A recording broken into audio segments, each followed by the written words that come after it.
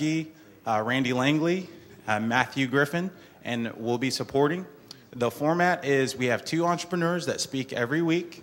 They speak for 6 minutes, and then the crowd, you get to give feedback and help with good questions and feedback on their idea. So this morning we usually have two presenters. The second presenter unfortunately got sick and was unable to be here, but we do have a surprise at the end by Matthew Griffin. And our first presenter this morning will be Ben Walker from a company called Buyers Point. Buyers Point is a 100% online retail business that does not sell flashy products, but has over 6,000 positive reviews and 50% growth year over year. So we're very excited to hear Ben talk. So our first presenter, Ben Walker.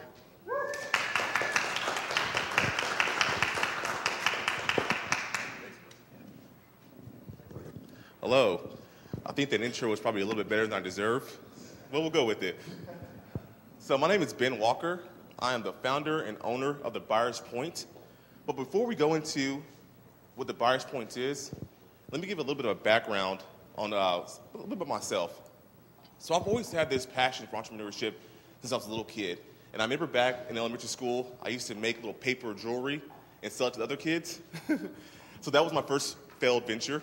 Apparently, parents and teachers kind of frown upon that kind of lifestyle, so you can't really do that. So I kept that spirit with me, and as I grew up, I went to college, graduated, and I think like most people, when I graduated, I had a ton of student loans.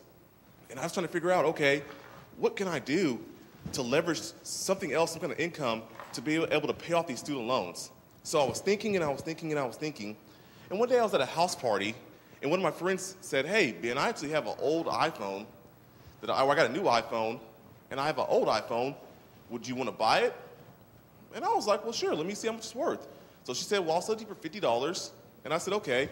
So I looked it up online, and it turns out I could sell that same phone for $150.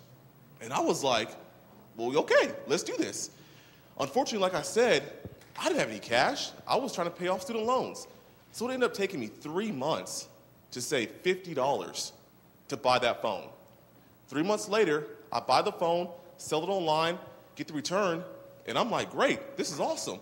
So I start thinking, you know, I wonder if I could do more phones. So I get on Craigslist, and lo and behold, there's tons of people that have their old iPhones or Samsungs that they're trying to sell. So I start buying them one at a time and just selling them online, little by little, selling them and selling them. And that's where the idea behind Buyers Point came up. So we've now been in business for 5 years. We're currently in our 5th year of business. And so what we are is a 100% online retail store. So the best way to describe that is, think of a brick and mortar location where you go in, you buy an item off the shelf, you go to the counter and buy it. It's the exact same concept, except we sell our items 100% solely online. What we sell consumer electronic accessories or complementary items. For example, if you buy a TV, I sell the HDMI cable, I sell the wall plate, I sell the component box. If you buy a tablet or a phone, I sell the case, I sell the cables, I sell the adapters. What we don't do, we're not a drop shipper. If you guys are unfamiliar with that term, drop shipping is when basically a seller lists their items, but they don't actually own the items. A third party owns the items. That's great because it's not much capital in that. So the way that process would work is, if you're a customer, you would come to me as a seller, buy my item that I don't technically own. I would send that invoice to the third-party dropshipper. That dropshipper would then fill that invoice and send it to the customer. So like I said, that model is good because it's not much capital. The downside to that is, as a seller, I cannot guarantee the quality of the item, and I can't guarantee the shipping times. And if any of you guys have ever purchased something online, I'm sure you guys want to know, when you look for an item online, you want to make sure that's the item you receive, and you don't want to wait 4 or 5 days to get that item. You want it basically in a reasonable time frame. So at the Buyers Point, we decided we're not going to go with that model. We're going to bite the bullet, take the capital expense, and own 100% of all the inventory we sell. So everything you see on our sites, we actually own and stock. Our focus. So like I said, we focus on small electronics accessories and component items or complementary items. The reason for that is, if any of y'all have ever bought an accessory at a Best Buy or Radio Shack or really anywhere, if you go into a store, You guys know if you buy a case or buy any kind of cable, they're extremely marked up, they're extremely expensive. And quite frankly, there's no reason for that. It's just really just trying to have a huge margin. So what we found out was, oh, if we go directly to the vendors, we can buy those same exact items, that same exact quality, mark it up just a little bit so we're still profitable, however, give the consumers a very steep discount. So online, you will find that our items are the least expensive items for that particular item you can find anywhere in the nation. Where we sell. So like I said, we do online sales. So we're going to be sold on Amazon.com and on eBay. We have our website, thebuyer'spoint.com, but that's mostly for professionalism. So if you're a customer or you're a vendor and you want to verify that me, Ben Walker, is a real person, I'm a legitimate business, you go to my website, you see all of my listings, you see everything about me, and that just makes you feel a little bit more comfortable with the transaction online since you can't see the person in person. So that's why we have that website, our website. U.S. market. So for the U.S., the e-retail market is about, this year alone will be $319 billion. And that's been growing at 10% annually, and it's projected to continue growing at 10% annually. So in 2018, that market is expected to go to $420 billion. But let me step back. I'm not a greedy person. I don't need $420 billion. But if I can get a small piece of that, I'll be very happy. So we've been in business for 5 years. Those first 2 years was really about putting a system in place that works, getting a model that works, figuring out the right product, the right method of how we want to sell. And once we got that into place, we just shot off. So for the last 3 years, we have had annual growth of 50% every single year for the last 3 years. In 2016, we're expected for the first time to hit the milestone of $1 million in sales annually, and we're projected to grow to $5 million in annual sales by 2020. So as I said, these are locations you can find me. If you have any questions that you want to ask me personally, there's my contact email. You can also find me on Facebook. That is it.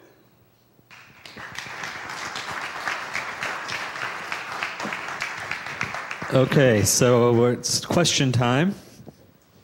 We have some questions here in the audience first before we go to Twitter. You have a question right here?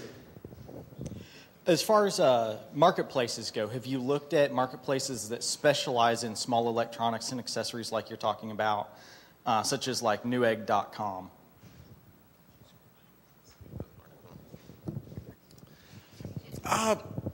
Sort of, kind of, but not. So Newegg is actually would be more of a vendor for myself. So I'd actually purchase items from Newegg. Really, the biggest marketplace, as you guys probably know, is going to be Amazon and eBay. So we sell through them simply because there's zero advertising required. If you search for my item, it's going to pop up.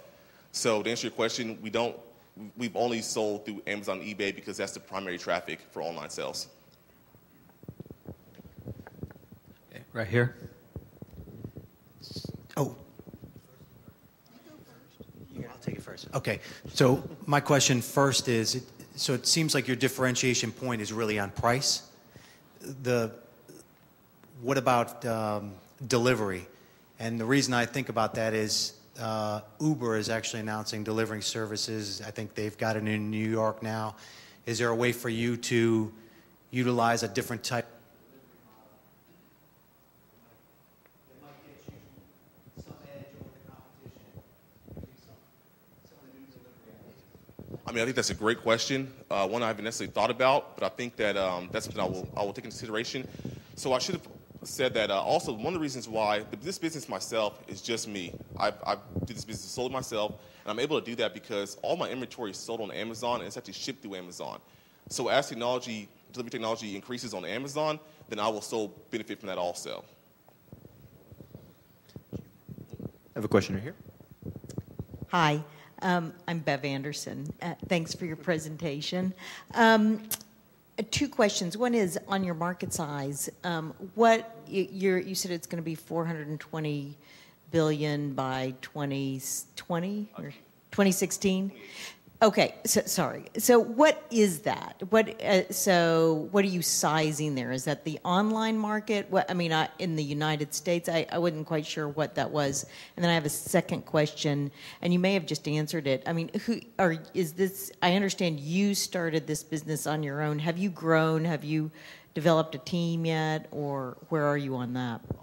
Yeah, great questions. So the first one is that's actually the U.S. online retail market. So the U.S. market by 2018 for just e-commerce retail online will be $420 billion. The second question is, no, it's actually just myself. I work from a laptop. I have my laptop right there. And at this point in time, I have no plans to hire employees. What I did was I focused a lot. I learned early on that the key to scalability is automation. So I try to figure out as many things as possible to hand off to where I can focus solely on the strategic of the business. So I no longer, and let me back up a little bit.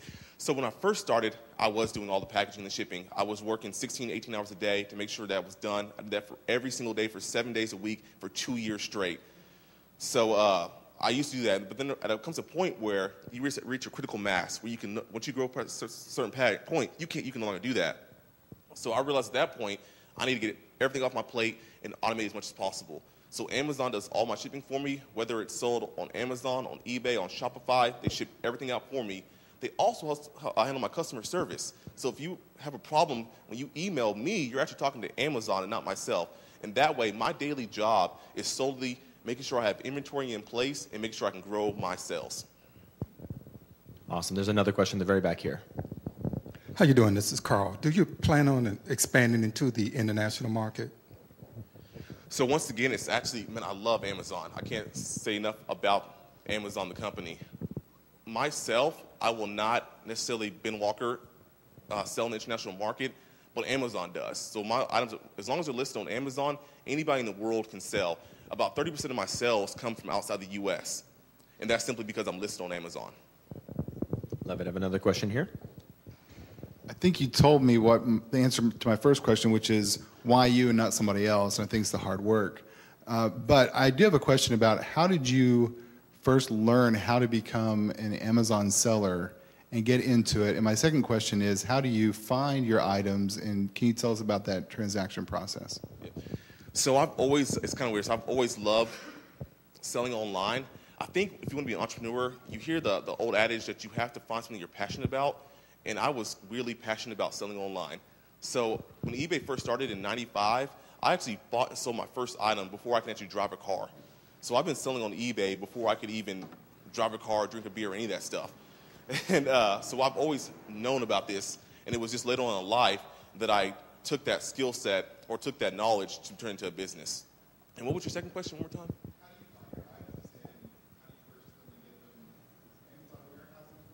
Yeah, so it's a good question. And that's probably the hardest thing. I think like most people that have businesses, vendors, suppliers is the hardest piece. So I've literally gone through hundreds, if not thousands of vendors to find the formula for me. And my formula for me is I have to have quality items, I have to have consistency, and I have to have availability. So there are very few people in the United States that can provide that. So like I said, I've literally gone through hundreds of vendors one by one, trying them out before I stuck to a core group of vendors. All right, I have a question right here. Yeah, my name is Rob. A couple things. Do your products have a warranty? And if I buy something and it doesn't work, what do you do about it? So, man, great question.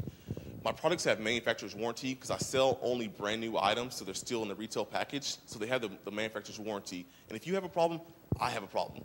I take customer service extremely serious. If you say, Ben, I received your item, it was dead on arrival, the first thing I say to you is, I apologize. Ben Walker, to you, I apologize for that, and I'm going to fix that.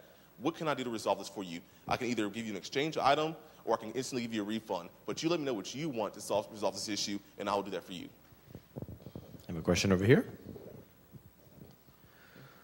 So when you are looking at how you price your items, do you basically just type in that manufacturer part number and go to like Google Shopping and find out where else you can order it online and base your pricing off being competitive on other sites? Or how did you figure out that spot where your margins are good, but you're also the best option if someone's looking just based off price? Yeah, great question. So a couple of things.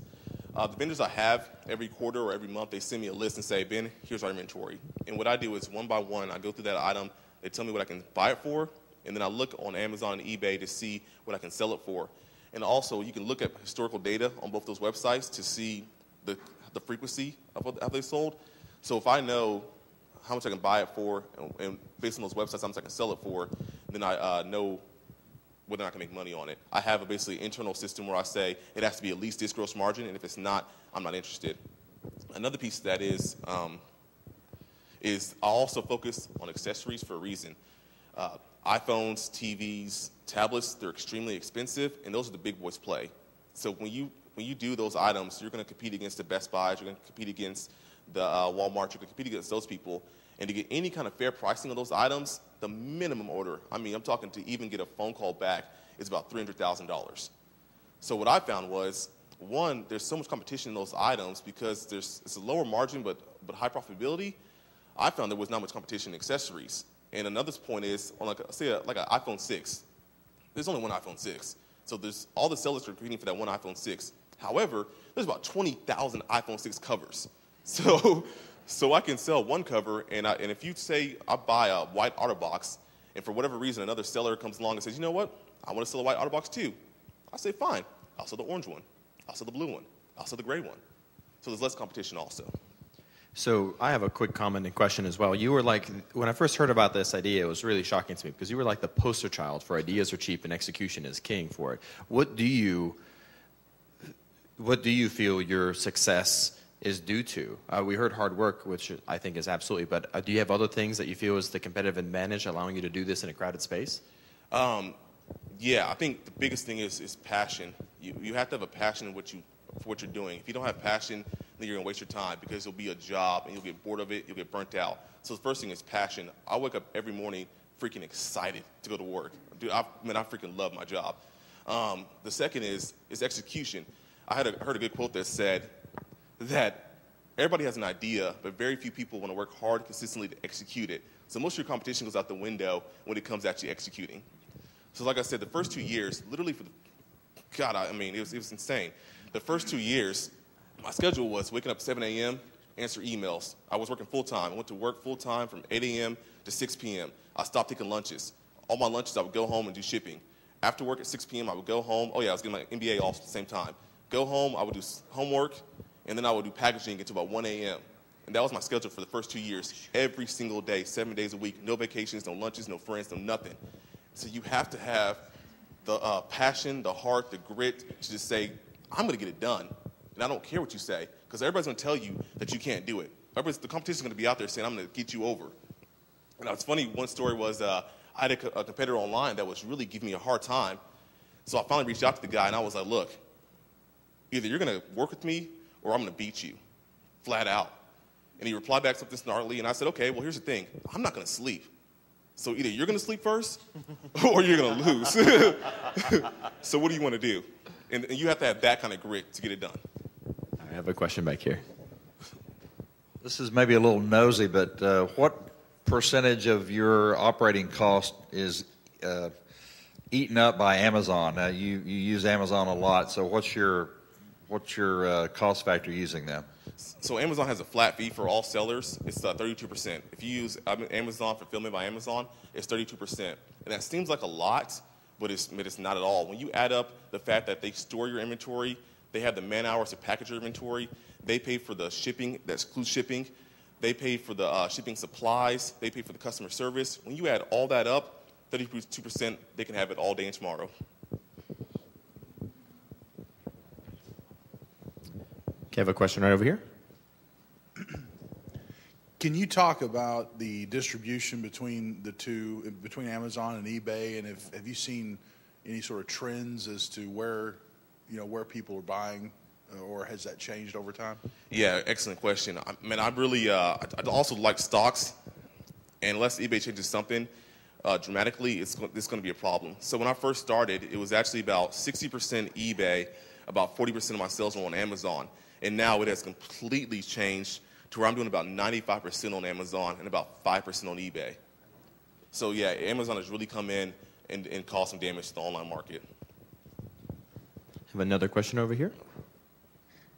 Well, mine was kind of about the same thing. So I was just wanting to compare and contrast eBay. So, what are they doing? What is eBay doing for you, and why are you still on there, or is there any reason not to be? Yeah.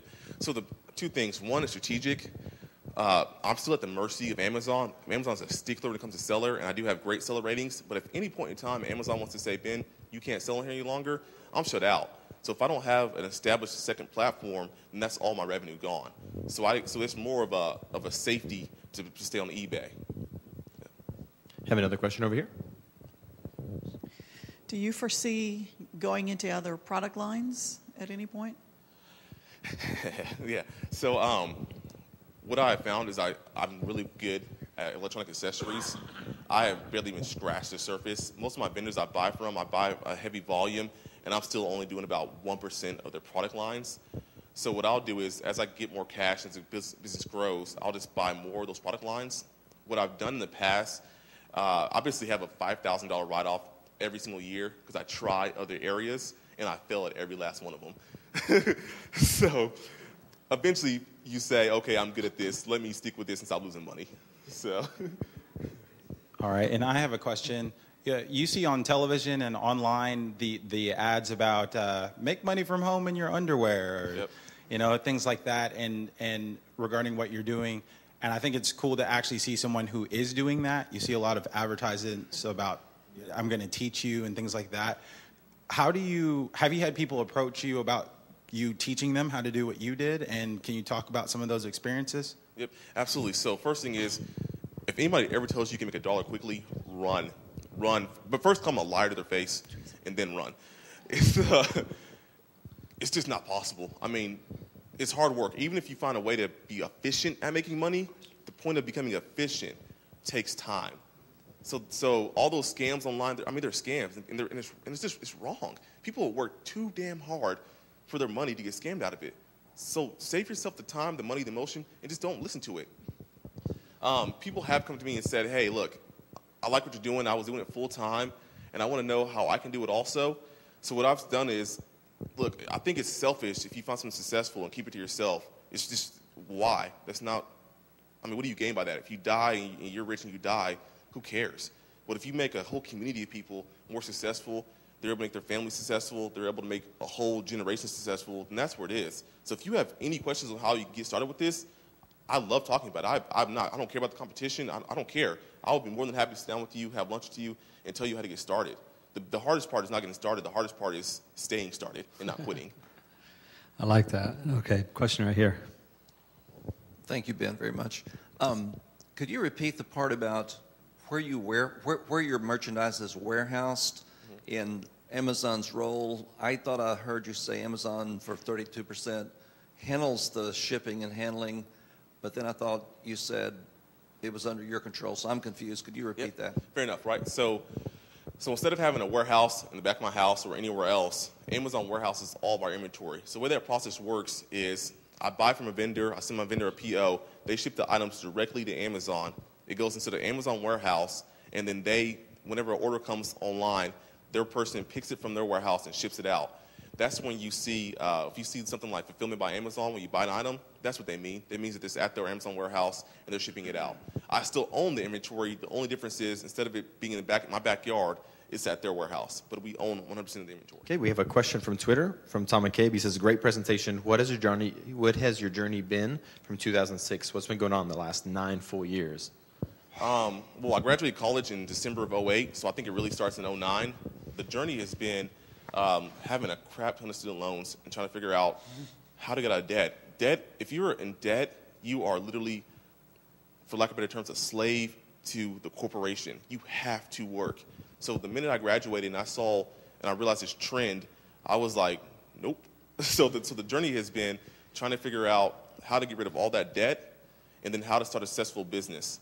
And that journey has been just simply working, once I figured out, working hard to make it happen. And then one last question from the audience here. You and I have talked, and I know that you're a huge advocate of just kind of the bootstrap mentality and doing things yourself. I'm curious what your view is on angel investors and gaining capital and seed money for your business. Is that something you're looking for? Is that something you're interested in? What's kind of your philosophy regarding that? Yep. I have a tendency to not speak on things that I'm not very well versed in.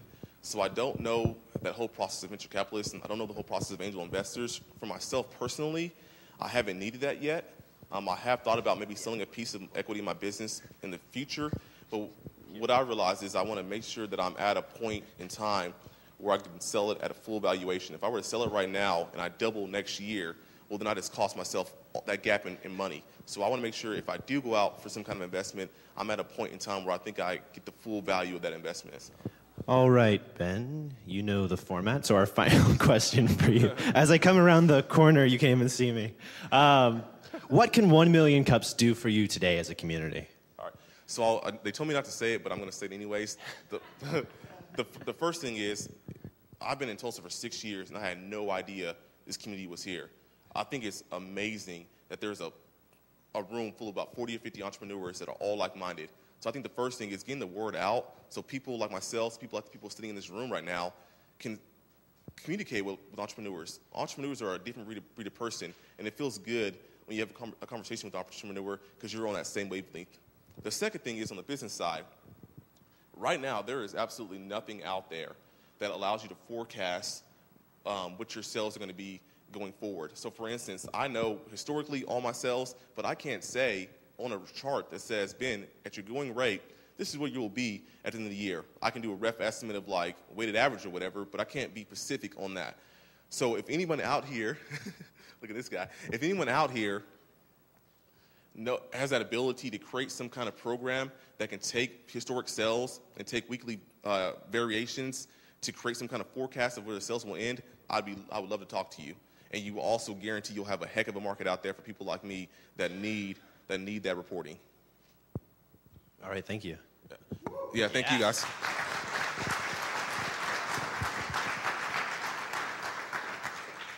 That was a great presentation.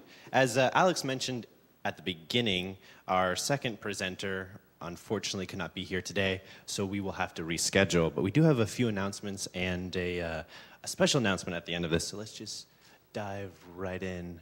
If you are not on our email newsletter, please email us to sign up. You can just send us an email at tulsa@1millioncups.com, and we'll get you signed up to the newsletter. If you've presented here before, you can go and become a passport presenter at other 1 million cups across the nation. Right now, today, in 72 other cities, at this exact time, people like you are meeting, and there's a great opportunity for you to get in front of a wider audience. The Forge does have openings for office space, so please contact Jessica Flint at tulsachamber.com to see how you could apply to get one of those spaces there. Great area. There's free Mountain Dew. That's diet, unfortunately, but it's a lot of fun. If you have an announcement, please email us. We would love to hear what the community is doing and get it in front of everyone on our newsletter. Also, the Mine is accepting new fellows. The deadline is July 12th. They had a great event yesterday at the Forge, so hopefully some of you were able to attend. And OK Coders does have a happy hour, or not a happy hour, a career workplace event on July 9th from 6:30 to 8. And this is a new event that someone informed us about. Menovision and Elite Women of Tulsa are hosting a conference August 14th through 15th. For more information, please visit breakthroughtulsa.com. And here is our special announcement. 1 Million Cups is running a nationwide competition, and there are a few rules to apply. But basically the gist of it is that if you have presented at 1 Million Cups or do present before August 2nd, you can enter. If you are a startup that is under 5 years of age, you can enter. And if your startup displays the intention or ability to scale in a disruptive way, then you can enter. What's going to happen is that all of the startups that apply across the nation will be put into this competition. If you make the cut, you'll be going to Kansas City, to the headquarters, and you will receive a $10,000 award if you win, personal coaching, mentorship, business opportunities. There's a lot that goes into it. So I'm going to turn over to a video from the people who actually put the competition together.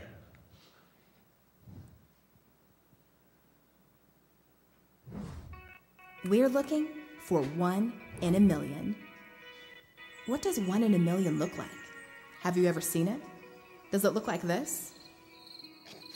Or this?